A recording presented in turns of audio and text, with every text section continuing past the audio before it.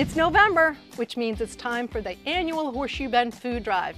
And we're here with Connor Roberts, one of the student organizers of the event. Remind people what they need to do. You need to leave your food out in a clear and visible spot, preferably like by your mailbox by 12 o'clock on Sunday, November 17th. Pickup will be anywhere from 12 to 5.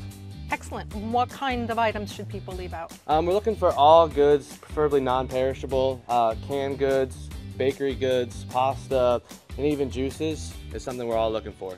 Excellent. And how much do you hope to collect? Last year we filled up an entire utility truck and we're hoping to do that again. So Connor, what happens if people aren't home next Sunday? You can drop your items off anytime at 320 Brayward Chase. Oh, perfect. So this tradition has been going on in Horseshoe Bend for over 20 years now. Let's make this the best year ever. Thanks for your donations.